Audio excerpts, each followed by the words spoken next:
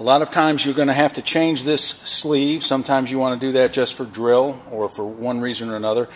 On some pumps the sleeves are sweated on some pumps they are O-ringed on some pumps they are Loctited on. If it's Loctite, you heat it and it will come off. You generally have to find something to wedge into the back to flip that off. If it's O-ringed on, they should come off. Some of them are siliconed on. Those also should come right off. This one is sweated on, and that's the one that causes the most problem. I'm going to show you how to get that off. With one that's sweated on, what we're going to do is we're going to make a line down it, and then we're going to make another line down it, and that will expand it enough where it should come off. Now, when you're going to tap on this, and I use the word tap, you want to support this shaft, because when you hit this, you're hitting the bearings. You don't want to mess up the motor bearings if you're going to reuse the motor.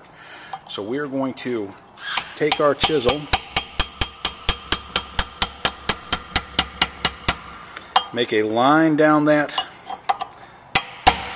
shaft,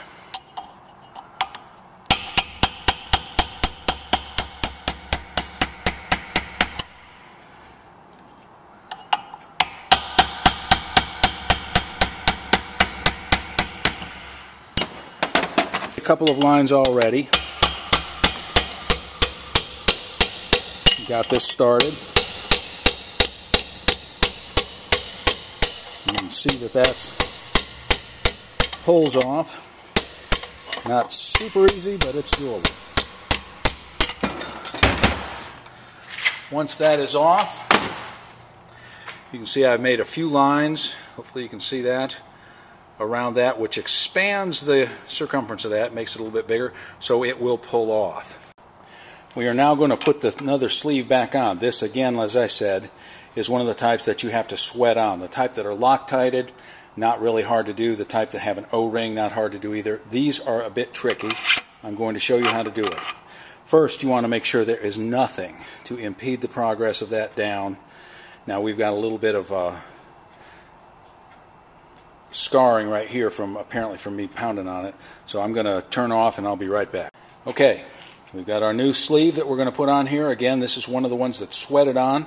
The ones that are Loctited on will slip on with the Loctite. That will hold the water. The ones that are O-ringed on will either slip down on an O-ring or have an O-ring internal or an O-ring at the top. Those are pretty easy. These ones that are sweated on are a little harder to do. So the first thing we're going to do is make sure this is clean and burr-free. We're going to make sure the inside of this is clean and burr-free. You'll notice that, I hope you can notice, there's a beveled side to that and a flat side. I like the flat side up toward the impeller. We're going to put that on there and cock it to one side so that it cannot fall on its own. Then we are going to heat this thing, starting at the top.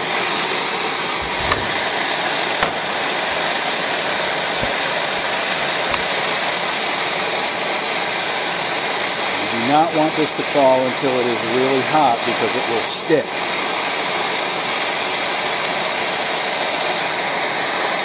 Turn this and get the heat all the way around it. We're going to want to make this change colors.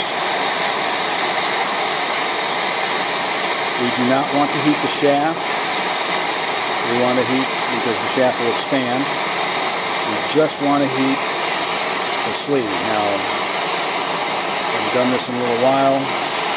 Hopefully it won't stick. If it does stick, we'll get to show you what to do if it does stick. And you see that thing's starting to want to creep. Okay, and it fell right down there, as you can see. But you want to start at the top, work your heat down, really major at the top. You want the top to be changing colors before you start moving down. If, and I'm not going to touch that right now, but if it's up there and you get it good and hot, take your screwdriver and tinkle it a little bit and it should go down. If it does not go down,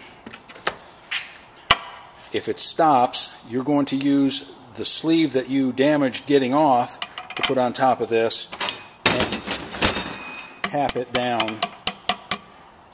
But keep the heat on it. Don't let it cool off. Keep the heat on it. Have the sleeve ready. Have a tap and hammer ready in case it sticks so you can put that on there. You want to use something brass so it doesn't mess up this top edge of the sleeve while you're doing it.